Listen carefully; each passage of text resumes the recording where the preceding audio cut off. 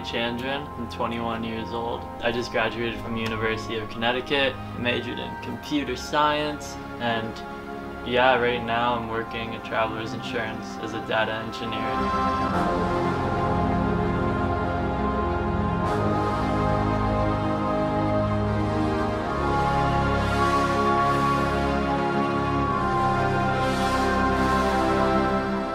So I ran cross country and track and field my first 3 years of high school. My senior year I actually didn't because I wanted to pursue a YouTube channel and put more time into that. And even though I don't really do YouTube anymore, that's not something I really regret. With running, I didn't really do it throughout college. My junior year of college I was on our men's rowing team. It was going pretty well. I started running again, and then yeah, since I think in the past few months I picked up running again as a hobby, and I've been really enjoying it, and yeah, that's just how it is right now.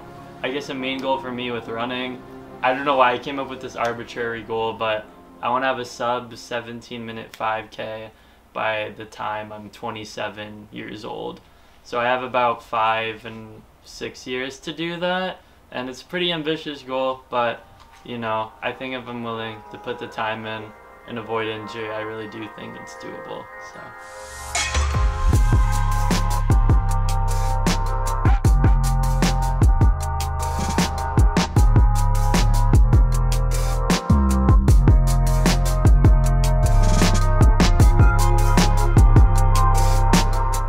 I guess one thing I am passionate about is Rocket League, the game right here on the PC, right?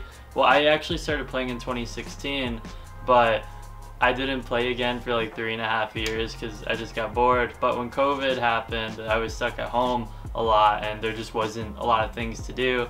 So June of last year I picked it up again, and I was terrible at first, but I just started playing every day, getting better, and within a year of playing the game again, starting from Gold 2, I was able to progress up to Grand Champ, which is the top 1% in the game, I believe.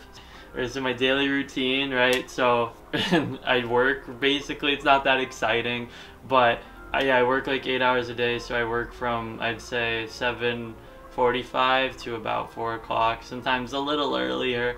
And then after that, I usually go on a run outside or meet up with one of my friends to go on a run.